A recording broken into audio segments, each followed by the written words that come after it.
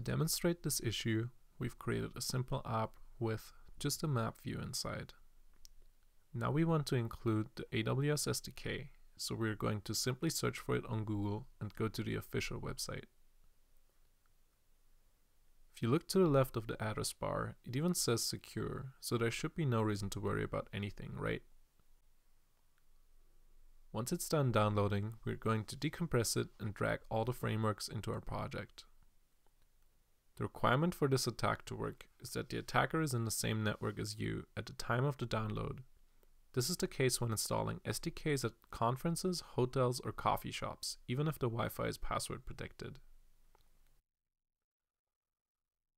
All that's left to do now is to import the framework into our code to be vulnerable.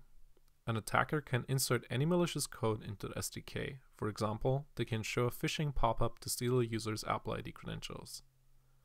Now we rebuilt the app, ran it again in the simulator, and boom. You can see it is showing a phishing pop-up. The password the user enters is visible in the console here, but in a real attack, the attacker would send this to a remote server under their control.